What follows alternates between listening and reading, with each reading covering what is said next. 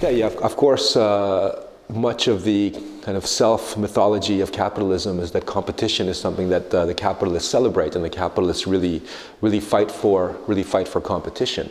And in some senses that's true. They fight for competition when the capitalists themselves are prevented from certain markets that they fight to go in. So there is this coercive competition among capitalists. But capitalism itself actually depends on the elimination of competition, because if you have the mythical idealized free market of capitalism, then according to capitalist economics, the competition will drive the price of things down to the cost of production, right? Because if you really had limitless competition for a given commodity, for producing a given commodity, then the price of that commodity would be reduced to its cost of production, right? And if it's reduced to its cost of production, that means that there's nothing left to accumulate. If there's nothing left to accumulate, that means that capital can't reproduce itself, and you can't have a capital class and a capitalist. You can't have a capitalist system and a capitalist class. So for capitalism to exist, it depends on the elimination of competition to a certain degree for capital to accumulate. Well, no, where capitalism definitely wants competition is among workers, right? Competition among in the labor market is definitely very important to capitalism, because that helps them keep wages down to their own level of reproduction cost, their own level of subsistence, right? So by having an intensely competitive labor market, capital is able to extract more surplus value, more profits from the work of workers. But where they don't want competition is in the circulation of commodities, where they need to protect their markets in order to actually gain surpluses.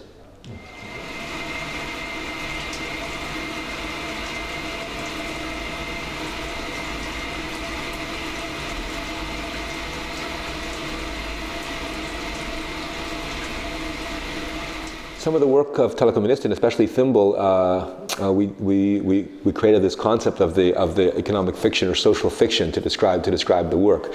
So there's a common kind of line of argument in net culture, especially the Free Software Foundation. Eben Moglen makes this line of argument quite commonly, and this starts with this idea that we have centralized social media now, and Facebook and Twitter and so forth, and because of projects like Freedom Box and Diaspora, we're moving from a centralized social media platform to a decentralized social media platform. And of course, this argument is fundamentally historically incorrect, because actually the internet itself is a distributed social media platform. From the earliest days, we could share, we could put status updates, we could post pictures, we could have discussions, we could do citizen journalism, we could share software. Those features were part of the internet from the earliest days. So we haven't gone from centralized to decentralized. We've gone from decentralized to centralized.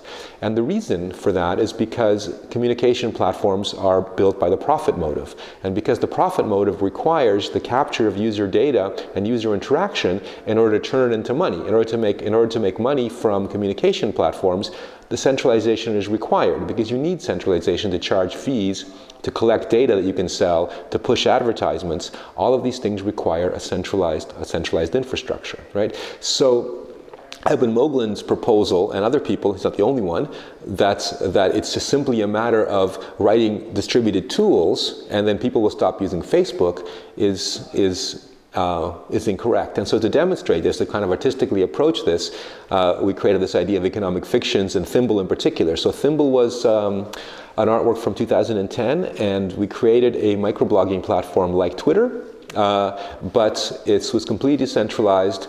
And the reason it was completely decentralized is because it used a protocol from the 1970s called Finger.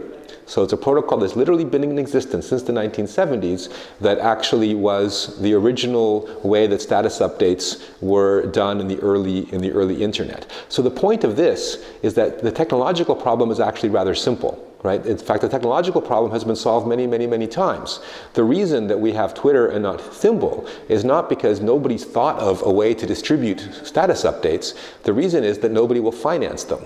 So playing off the idea of science fiction. So in science fiction, you have people inventing technologies that could perhaps come to exist decades later when the limitations of science are transcended. So that's why they're science fictions. It's not that they're not possible, it's that they're fictions at this stage, because for them to become reality, science has to transcend its current limitations. So that's why we call these economic fictions or social fictions, because for platforms like this to exist, they're not science fictions, they work. Like Thimble actually works as a platform, it's functional.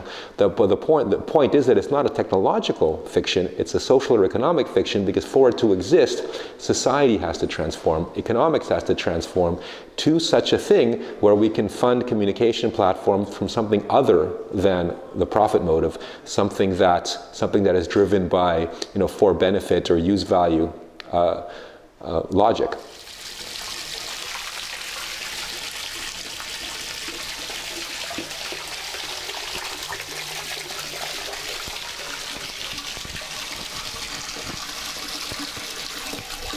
The question is not just finding financing, it's finding sufficient financing, right? Like you can certainly find financing, but that's the point, is that you'd find just enough financing to make an obscure niche that may still be very useful because it may serve a certain community in a particular way that the mainstream platforms don't. So like these kinds of alternative platforms are still very important, both for development of ideas and also for actual use by communities that may be small and have different interest in the mainstream.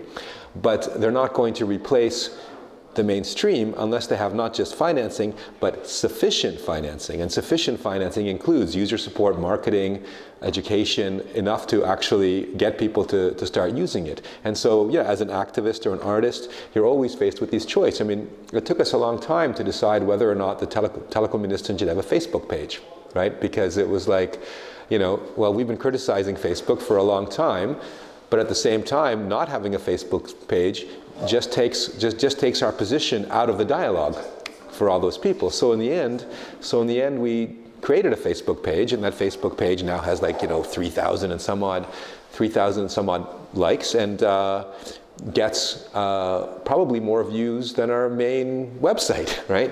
So the fact is that we have to communicate on the mediums that people are using, not on the mediums that we wish they would use, right? In order to actually engage with them critically, we have to use the mediums they are using, right? Because if we want them to use different mediums, then we have to reach them where they are and communicate these things. And we also can't be delusional. We can't imagine that this is just simply a choice, that people have a choice. They can use Facebook or they can use something else. It's not true, because those choices are available to certain people that have the social, educational, technical skills to use these other platforms. But for the vast majority of people, there is no choice. They can only really use the mainstream platforms because they're the only ones that have the sufficient capacity for this kind of user, for the kind of user that isn't net savvy, isn't tech savvy, isn't information politics savvy.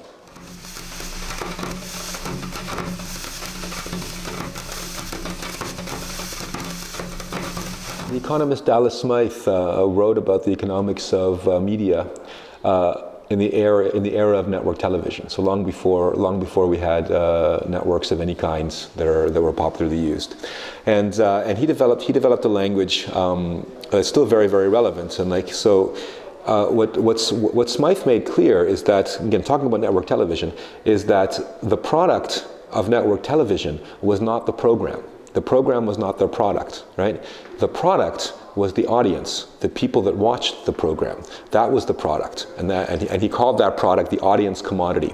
And the customer of network television is not the viewer; they're the product. The customer is the advertiser. So the actual business model of network television is selling the audience to the advertiser. And the word that he had for the advertiser was even scarier than audience commodity. He called them the consciousness industry, right?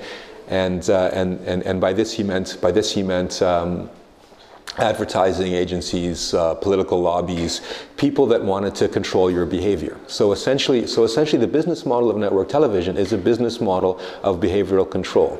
And following the dot-com era, so in the dot-com era, the internet was totally wild. It caught capitalism by surprise. They had no idea this was coming.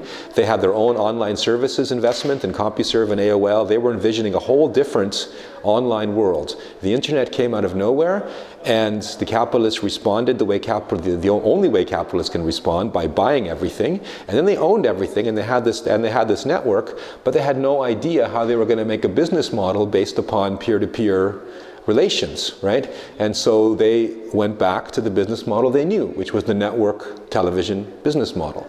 And so this is this is what Facebook is the internet reimagined through the imagination of network television capitalism, right? So they said, yes, this is great. We want people to share pictures like they did on Usenet, to make status updates like they did on Finger, exchange messages like you do on email, chat like you do on IRC. They wanted people to do all of that, but instead of doing it based on open networks, mesh topologies, free software, they wanted them to do it on centralized platforms like the ones they were building, like CompuServe. So this is why I often joke that if you scratch off the Facebook logo, you'll find the CompuServe logo underneath it, because it's exactly the same imagination that it comes from.